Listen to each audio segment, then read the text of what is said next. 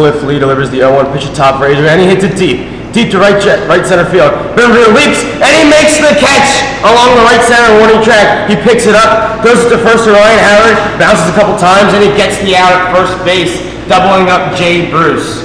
What a play by Ben Revere. He cannot believe he made that catch himself, and neither can Todd Frazier. Philly faithful showing their pride out in Cincinnati. Phillies fans always travel well. Of course, the players are wearing 42 tonight in honor of Jackie Robinson. But let's take a look at the play again. Todd Frazier hits a great ball out in the right center field, and Ben Revere shows great extension. Then he gets up and shows the awareness to pick up the ball and throw it to first base to get the double play.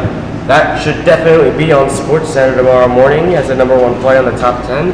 And of course, it will be a WebGen nominee tonight on Baseball Tonight.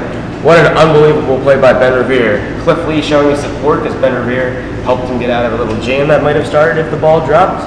Who knows what Jay Bruce would have scored on if it got to the fence. Unbelievable play by Ben Revere.